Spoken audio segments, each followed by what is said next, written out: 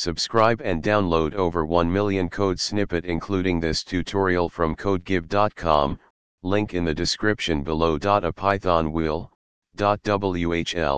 file is a binary distribution format that contains all the necessary files to install a Python package.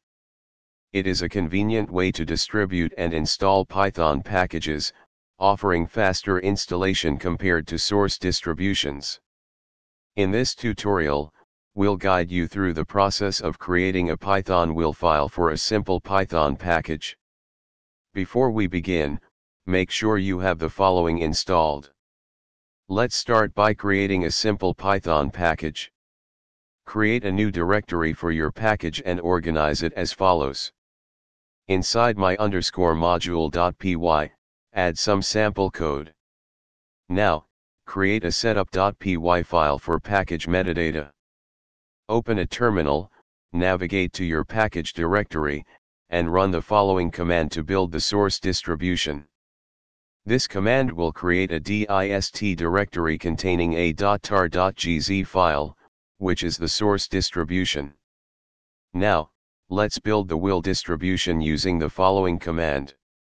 This command will generate a dist directory containing a .whl file, which is the will distribution.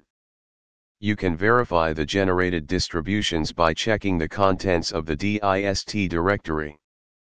You should see both the .tar.gz and .whl files. To distribute your will package, you can share the generated .whl file. Others can then install it using pip. For example, replace the file name with the actual name of your will file. Congratulations! You've successfully created a Python will file for your package. This format simplifies package distribution and installation, making it easier for others to use your Python code. ChatGPT.